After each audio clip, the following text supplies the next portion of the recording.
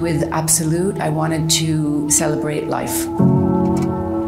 Sometimes when I was designing the absolute collection for Pianegonda, I imagined these pieces giant, that they could be in the middle of a piazza, as well as very, very tiny. My goal as a designer is to empower my wearer, or the person who's using the object that I've designed.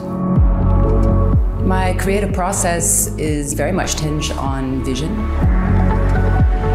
The sphere is the most perfect shape that exists.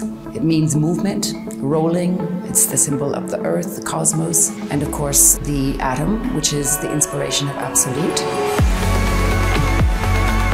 How does a design become iconic? Through time, great design, timeless design, which tends to be something that's hinged to simplicity. And I think that we've managed to bring something iconic to the table. I think the hand is really important because the hand gives soul. We give soul to an object. Transmission of soul is through the fingertips. I want you to feel good. I want to empower you. I want you to feel strong and also have a story to tell. It's a collection about movement. It's about life.